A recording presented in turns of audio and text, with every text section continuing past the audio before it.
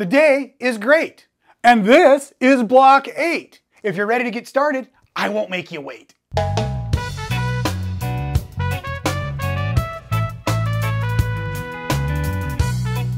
That is right, we are doing block number 8. It's been super fun having you along for all of the last blocks on our sew along here. Oh, and by the way, my name is Rob Appell. I am with Michael Miller Fabrics. Welcome to Making It Fun. If it's your first video with us, we are so glad you are here.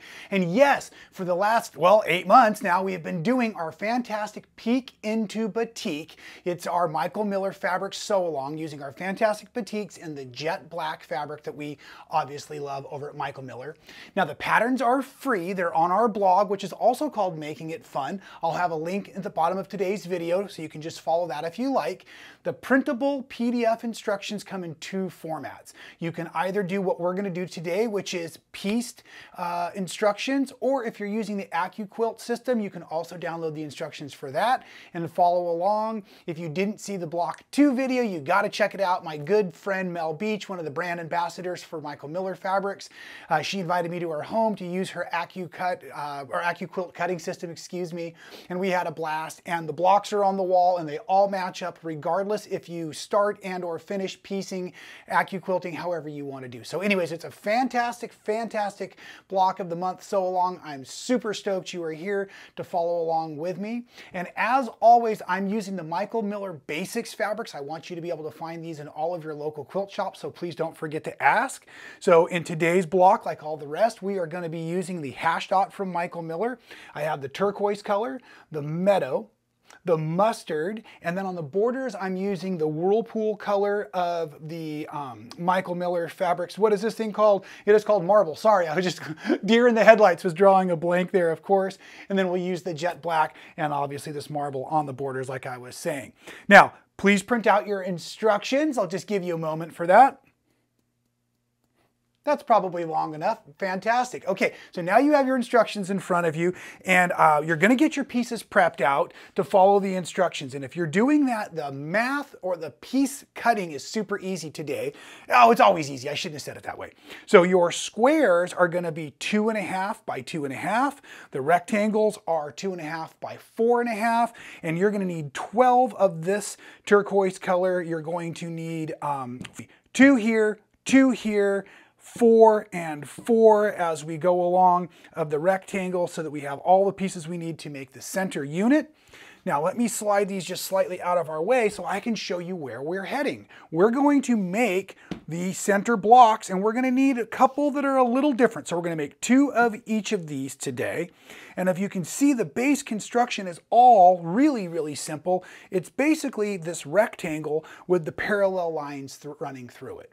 So in order to do that, what I did first is I took and I marked all of my turquoise little squares there with a diagonal line running from edge to edge, and that's going to be our sewing line today.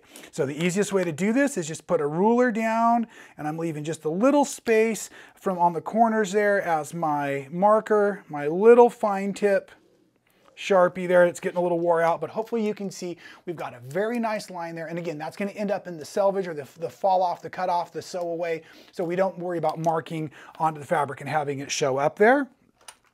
So that's not a problem. So I actually put this diagonal on all of the squares we needed, including the green ones and the black ones. For the black one, the Sharpie didn't show up so well, so I used my chalk pencil instead. I hope you find some humor in that. Okay, so now all of the prep work is done, and what we're going to do is we're going to go ahead and start here with our fantastic green rectangle. We're going to need to make 4 of these, and we're going to start by laying our square that we just put the line on, and I'm going to be running straight through, and I'm just checking my work to make sure that these lines are running exactly as you see them in the pattern, because again, it is a sewing line. We're going to go right over to our sewing machine here, and I'm going to do a seam allowance. The edge guide today doesn't really matter because I'm actually looking at the needle through, or excuse me, the line through the hole in the foot there as I stitch right on this sewing line.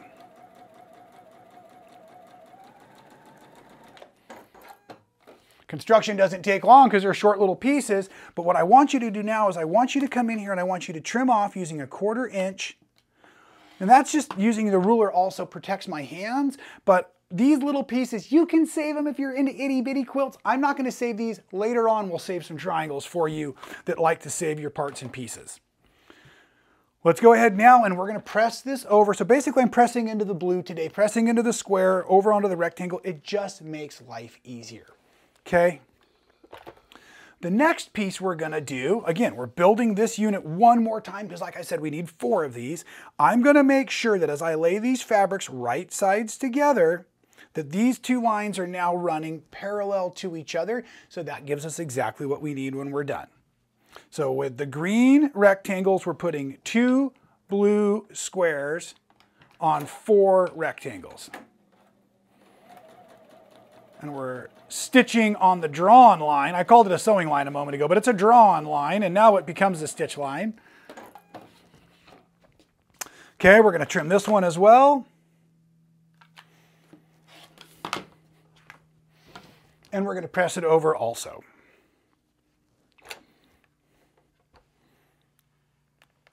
Still pressing away from that center, so pressing back into the blue. And now we have our last unit there. It matches, it rotates, it still matches. I'm a happy camper. So now we're going to need to do that on both of our gold rectangles as well, our mustard color hash dot, of course. And we want the turquoise sides or the blue sides to be running exactly like they are here. So now what I'm doing, just to make my life super easy, is I'm going to go ahead and lay this here, and I'm making sure that these lines are now running parallel. And I'm just going to do the same here. Now the gold rectangles are going to feature one of each of the green and of the black. No extra threads necessary. The green and the black when we get there. So this is why I'm doing it this way. It stays very systematic, and if you wanted to be chain piecing these, you could this way. So just keep in mind, we want our turquoise pieces to go on just like they did in the first 2 units, and that will make sure that everything lines up as necessary.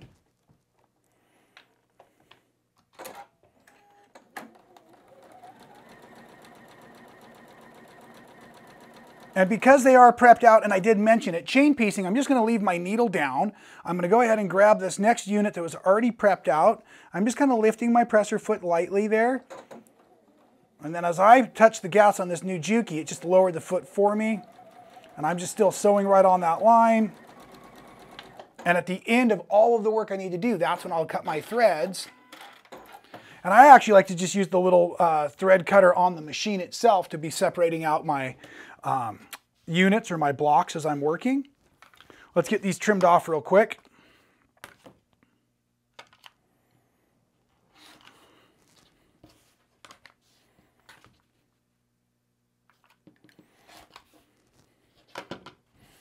And we're going to press these also.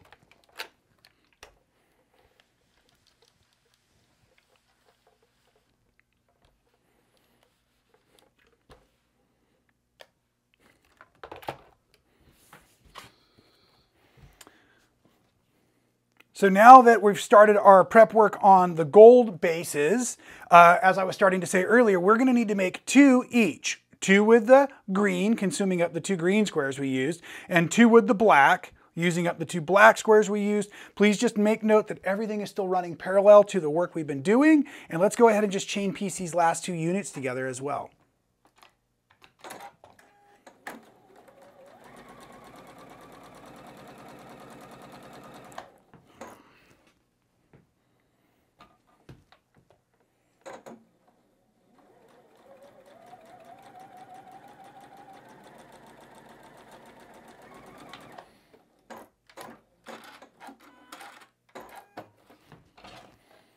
Again, just cutting them on the machine. Oh, almost got ahead of myself. Remember to trim before you press, because we're just cutting away the scrap or the fall off here as we go. So I'm just using that 1/4 inch right on the threads and then just trimming those off ever so nicely. We're going to press these also.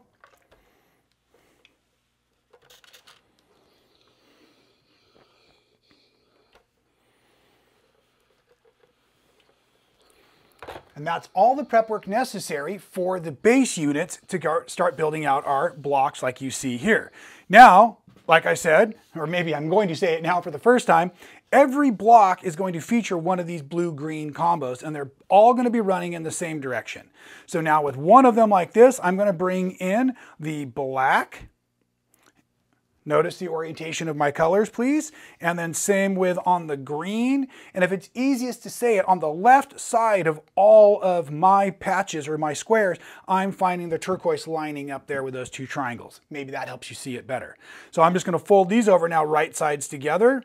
And I'm going to make sure I get the correct seam going through the machine.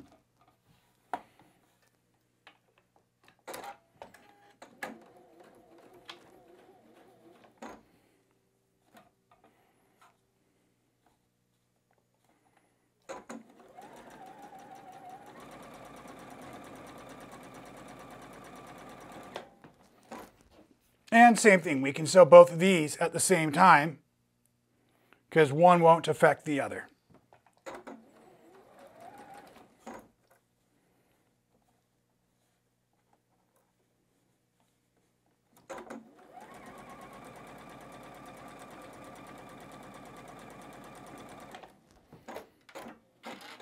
So as these two units come out of the machine, we're just going to press these, and I don't know if there's any instructions or direction I can give to which way to press, so I'm just closing my eyes and pressing at this point. And then when we bring these back onto the table is where the magic happens. As you can probably see right here, we're going to form a really cool black and green pinwheel. And so let me just make sure I'm doing it as the instructions are doing it. So I've got a green pinwheel, black, or I should say green triangle, black triangle, green triangle, black triangle as it goes in just like that. Isn't that cool how it kind of forms that really cool whirly-giggy looking design as well? So now I'm just going to go ahead and combine these two sides.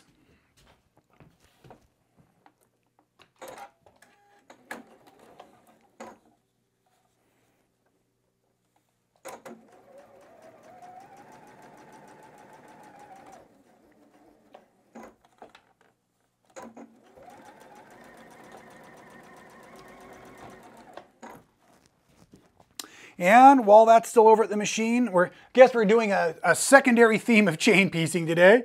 We're going to go ahead and get this seam allowance put together as well. Very fun construction today.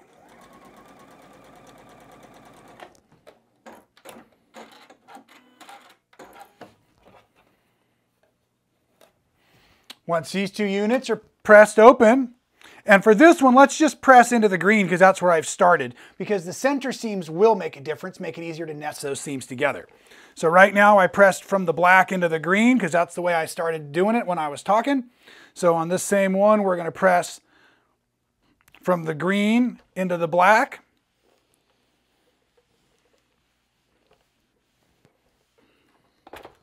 And that will give me the opportunity here to line these seams up. And when I say nest, what I'm trying to describe is how the seams are going in opposite directions to make life so easy there. Okay, let's get this put together.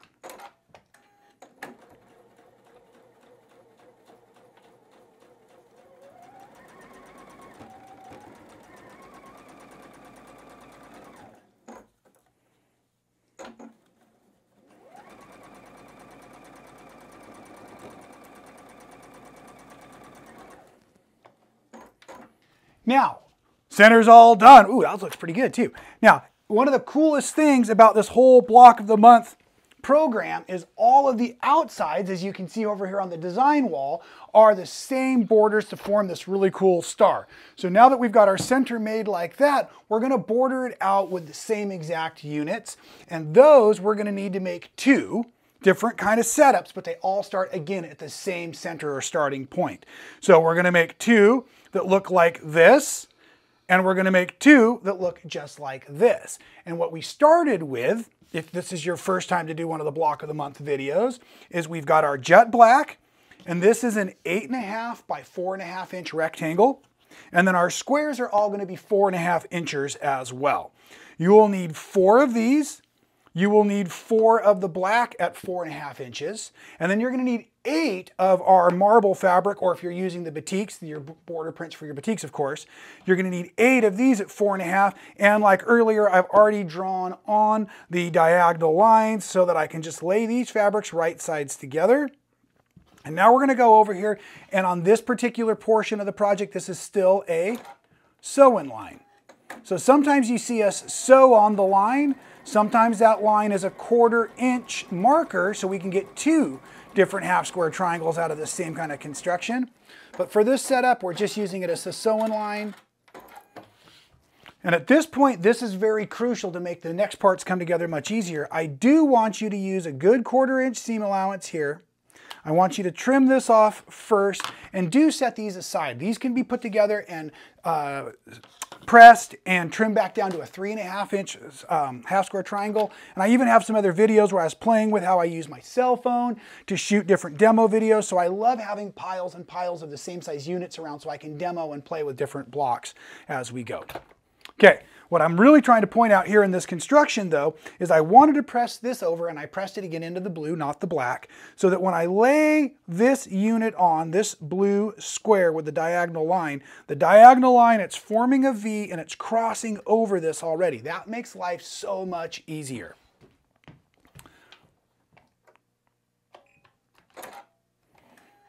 We're going to stitch this on.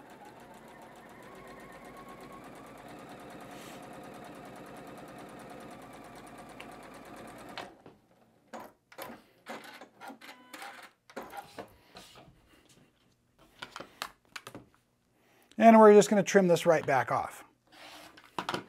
Save those like I said. Boy, it's getting messy around here. Okay, let's go ahead and press this real quick. And if you've been paying attention, or if you're like me, this isn't your first rodeo or your first quilt, then you'll know that actually what we really did is we made 4 of these units, right? And then I took 2 of them, and I'm just going to add what we call the cornerstones. So these black fabrics are going to go right on here, right sides together. We're going to stitch them on right now.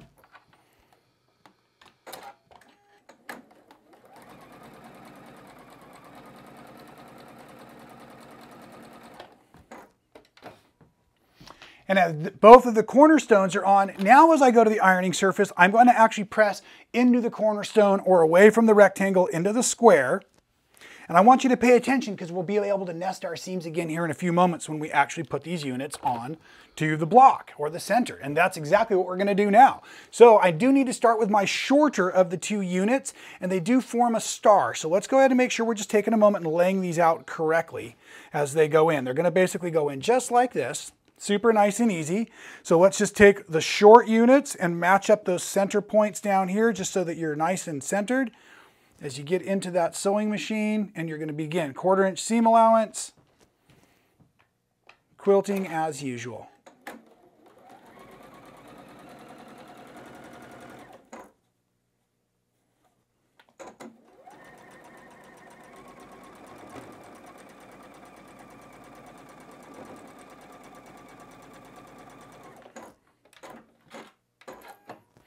And with the 2 short borders onto the block, what I want you to do now is press from the border into the block. Because remember a moment ago when we were putting those cornerstones on, we were actually pressing into the border, not into the block, if you're thinking of it that cornerstone that way. So now what I'm doing on both sides, again, pressing from the border into the work or into the center unit block. Sometimes it takes a little bit of pressure too. Because I really want those seam allowances working for me. So they're folded in now, and the other seam allowances were folded out. So I'm just going to be able to grab one of these just like this. Match up the corners to start. And we are in the home stretch here.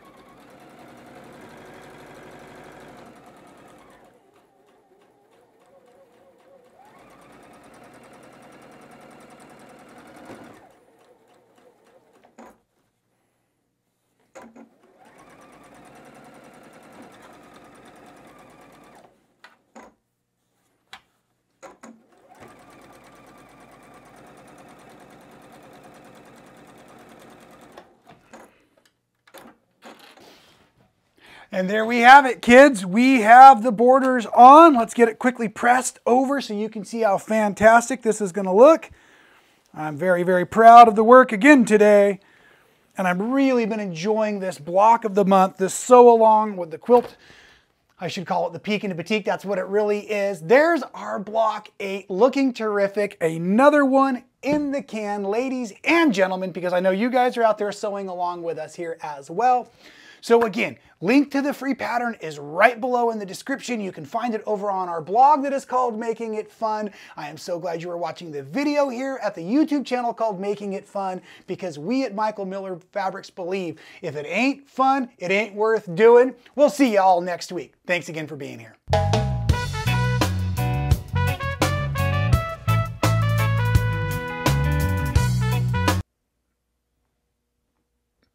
What? Are you actually still here? That's fantastic. Make sure you check out some more of my other fabulous content right here on YouTube. I think it's terrific.